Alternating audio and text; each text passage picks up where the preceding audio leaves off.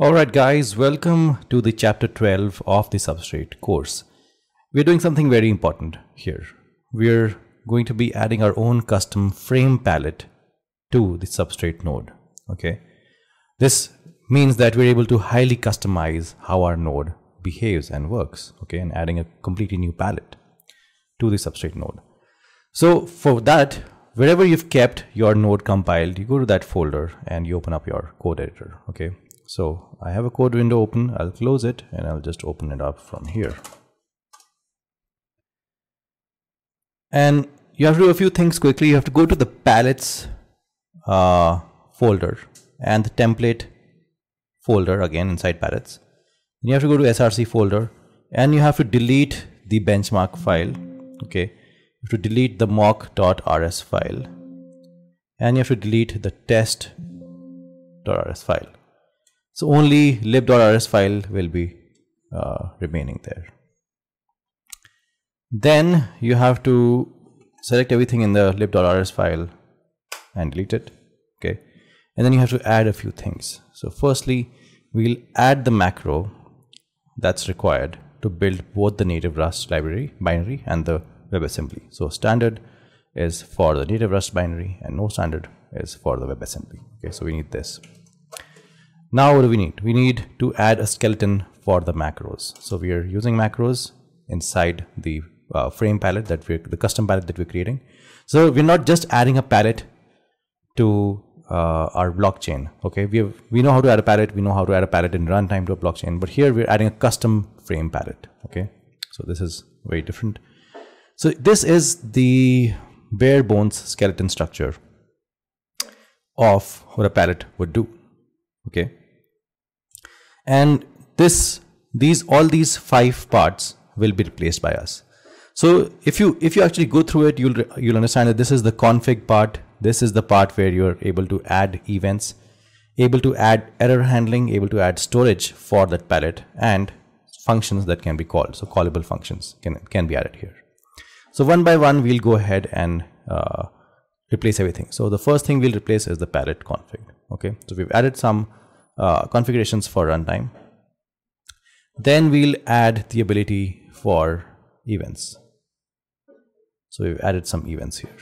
Okay, so you can create claim and revoke claim, and we'll do these. We'll handle these 2 events when we actually start the front end for the Substrate node. Okay, then you add the ability to handle errors.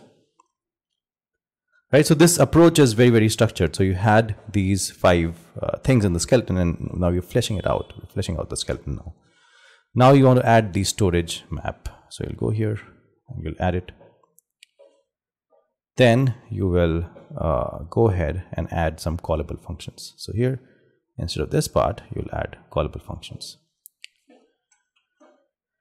Okay, so now there is an important step that you have to do. So you have to go to lib.rs file, and here make sure that line number 273 has to be commented out. If you don't do this, and now by the way, this step is not mentioned in the documentation. This step is not mentioned anywhere, and this step, if you don't do this step, you will get into a huge error. So just make sure you comment this out. Okay, and now what we'll do is we will go ahead and compile, check our node for runtime, and you will get some warnings because the code is slightly old, but that's okay. Warnings is fine. You should not have errors. Okay, so warnings are fine. So we'll get like the warnings around the weight part, where we're saying that for weight 0 do this, for weight call index 1 do this. And what was happening was, on line 273, Substrate was going to connect weight info and think that this is the weight that you're trying to call, and that's how the weight is imported into your project. So that's why we had to comment it out. And now it'll say that there is some deprecated constants that you've used. That's okay. Those are warnings. But then it will say finished release. So it was able to check everything. Everything works perfectly fine. Now you'll say cargo build release. Okay. And this also should work perfectly fine with those 3 warnings, which are happening because of the weight 0 part, which is completely all right. So as you can see, it was able to, finish building the release. And now we will start off the node in dev mode. So as you can see here, there's a dev flag that means start the node in dev mode. And you can see that it's creating new blocks. So it's importing block number 1, block number 2, and so on. Now it's time to interact with our blockchain. So to interact with our blockchain, you will open up the same Polkadot.js link that we have been opening up in the previous videos. And you have to verify that new blocks are being generated here. That means your blockchain Substrate node that's running and your front end are in sync. Please make sure this is the case, only then proceed with the rest of the tutorial. Okay.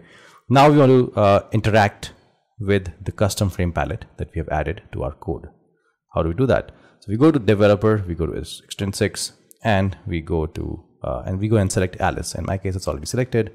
Make sure you select Alice, and then you toggle the